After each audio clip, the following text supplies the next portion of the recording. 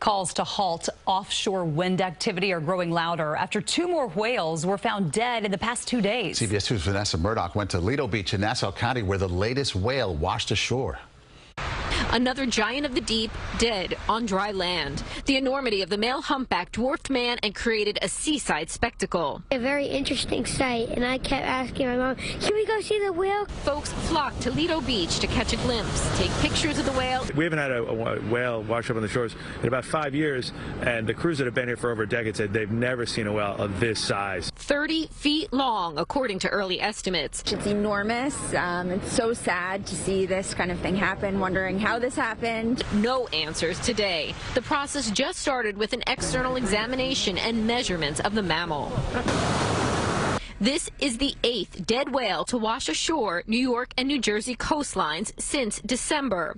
Another was spotted floating off the coast Sunday. How many whale deaths are going to be enough to trigger some sort of additional assessment? Cindy Ziff with Clean Ocean Action worries activity related to offshore wind energy farms, such as surveying, could be a factor. The organization sent a letter to President Biden on January 9th demanding a halt to all current lessees' offshore wind energy development activity.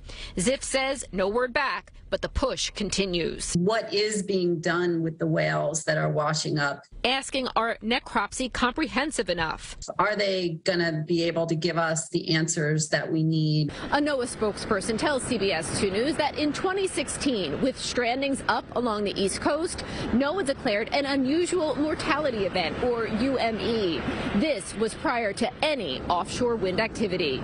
Adding, to date, no humpback whale mortality has been attributed to offshore wind activities. So why did this gentle giant die? A necropsy scheduled for Tuesday morning will hopefully shed light on what led to his demise. From Lido Beach on Long Island, Vanessa Murdock, CBS 2 News. And Governor Hochul said, quote, there is no scientific evidence suggesting a link between offshore wind and recent whale mortalities. The governor added that New York will continue efforts to transition to clean energy and build a green economy.